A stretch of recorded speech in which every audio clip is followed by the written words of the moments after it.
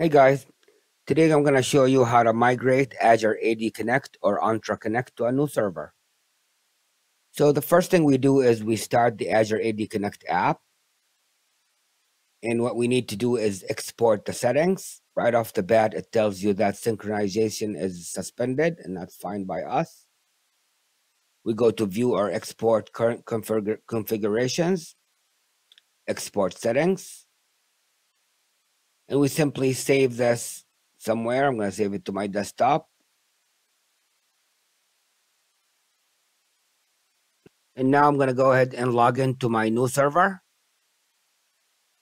Now that I'm logged into the new server, I'm going to go ahead and install Azure AD Connect. I'll leave a link in the description below to the installation, to the download file, so you can download it if you need to. First thing is we agree to the terms and conditions.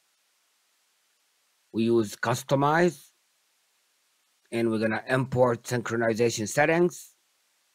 And we're going to take the file from the old server, copy it here, and bring it here.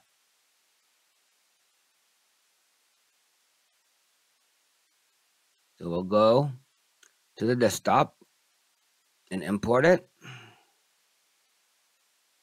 And simply say install.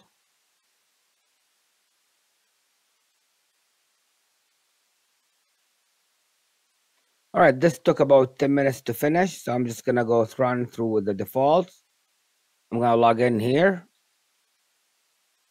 to Azure.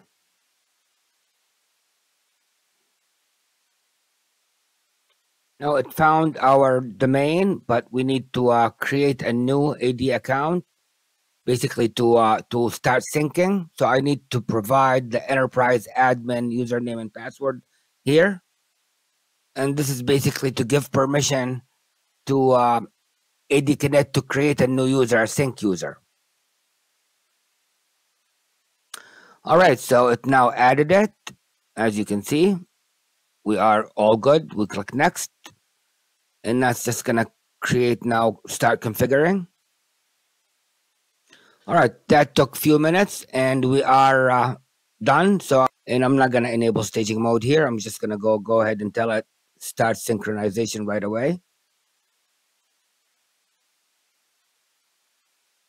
Now this takes about 5 to 7 to probably 10 minutes. While we're waiting, please remember to like this video and subscribe for more content like this. All right, configuration is complete, and it says the Azure AD Connect configuration succeeded. The synchronization process has been initiated, and now this is done. Basically, we go to the old server now. Control panel, and we will be uninstalling the Azure AD Connect. All three of them.